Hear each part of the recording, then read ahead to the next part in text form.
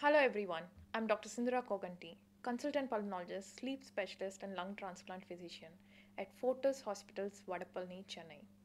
On the occasion of this World TB Day, today I'm here to enlighten you about what is tuberculosis, how can we diagnose it, how can we prevent it, and how to treat tuberculosis. Tuberculosis is one of the form of bacteria. It is called as Mycobacterium tuberculosis, and there are other variants of atypical Mycobacterium, which is most commonly seen in raw milk, which is not boiled. In such milk, infected milks can have this Mycobacterium bacteria in them. So when you consume this raw milk, sometimes you are prone to get infection.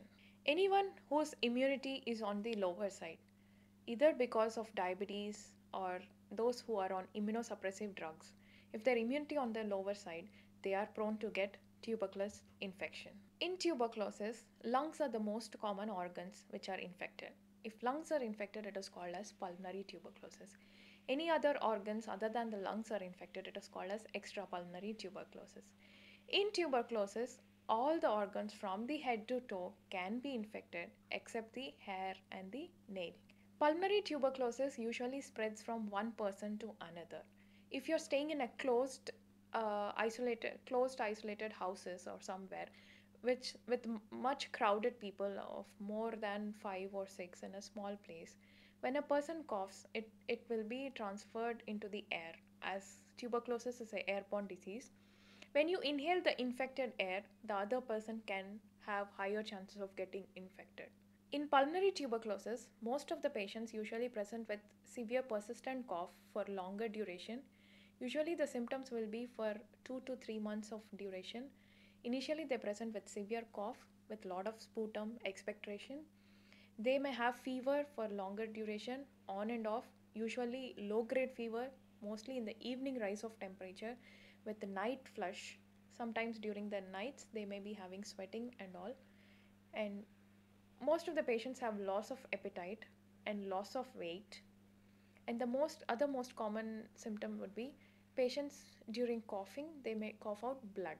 That is called hemoptysis. Is one of the most common symptom of pulmonary tuberculosis. Whereas in the other extrapulmonary tuberculosis, like lymph node involvement, there may be nodal enlargement in the neck. And in case of genitourinary tuberculosis, the urinary infections can be there, and other GI TB, skin TB are also more common. Brain TB like CNS, meningitis is also more common in tuberculosis. Pulmonary tuberculosis can be diagnosed by doing sputum examination, by sputum smear examination, sputum gene expert, by taking chest x-rays or CT scan to rule out active tuberculosis infection. Whereas in case of cervical nodes or abdominal tuberculosis, abdominal nodes, you need to go and do ultrasound abdomen or ultrasound neck. In some cases, you may require to do ultrasound CT abdomen. To diagnose the extrapulmonary tuberculosis, we may require to do ultrasound neck to diagnose the nodal TB, cervical nodal tuberculosis. And in case of abdominal lymphadenopathy or genitourinary TB, you may need to go for CT abdomen. In case of meningitis, CT brain to rule out the tuberculoma is of much use. So all the patients who are having pulmonary tuberculosis, when they cough, they are more prone to spread the infection from one person to another person. So to avoid that, until the patient has turned sputum negative, that is the initial first 2 months, patient should be isolated or should wear a mask when coming into the gatherings to prevent the spread of infection. And the next most important thing is try to avoid spitting in the common areas where the sputum can contain Mycobacterium tuberculosis bacteria and can spread from person to person. So it's better to avoid spitting in the common areas. Those patients diagnosed with having tuberculosis, if there is no drug resistance, they can just take the four recommended drugs, standard recommended drugs for treating tuberculosis, like rifampicin, isoniazid, pyrazinamide, and ethambutol, for a duration of minimum of 6 months depending on the organ involved. In case of bone TB or CNS TB, we usually suggest the treatment for about 1 year. Whereas in pulmonary tuberculosis, a short course chemotherapy of 6 months is sufficient to be considered as completely treated.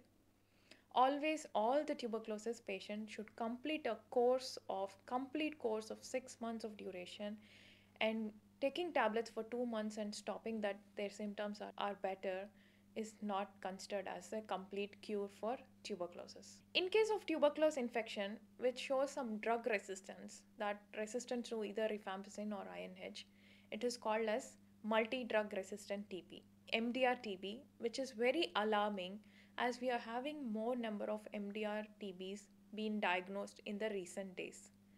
So there is no drug to treat the MDR patients, and you should be on.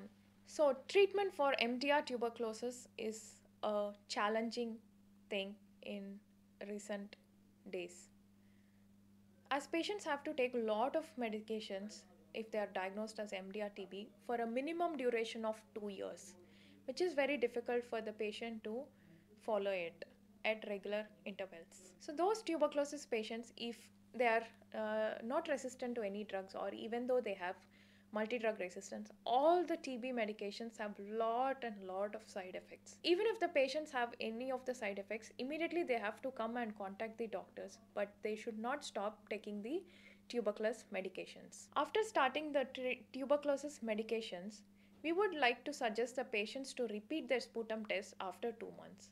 If their sputum status becomes negative after 2 months, we can just come down on few medicines and continue the remaining medicines for of minimum of 4 to 6 months after the intensive phase. Yes, definitely. If tuberculosis is left untreated, it can if the tuberculosis is left untreated, it can cause a lot of other complication. It may spread from one organ to the other organ through the blood spread, that is called as a hematogenous spread, which can involve the other organs like the brain, liver, spleen, abdomen, other nodes, lungs, pleural effusions, that is the collection of fluid between the pleural layers, pleural effusion. Tuberculosis is a deadly disease. If it is left untreated, it can spread the infection from a single organ to the other organs like the brain, liver, spleen, eyes, lymph nodes, pleural cavities, pleural effusion in the pleural cavity.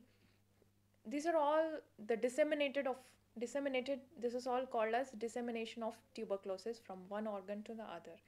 This is mainly because of the hematogenous spread, or through the blood. It can spread from one organ to other organs. Early diagnosis and early initiation of treatment for tuberculosis gives very good outcomes. Yes, there is a vaccine for tuberculosis which is called as BCG vaccine, which we give to the infants immediately after the birth on the left deltoid, where you can see the scarring of the BCG in every individual. It can protect you from getting the severe infection, but it may not completely avoid from getting the tuberculosis infection. Early detection of tuberculosis. If you have chronic cough for more than 2 months, kindly go and do your sputum examination and rule out tuberculosis at the earlier times. And you can get good results by taking adequate treatment for tuberculosis. Thank you.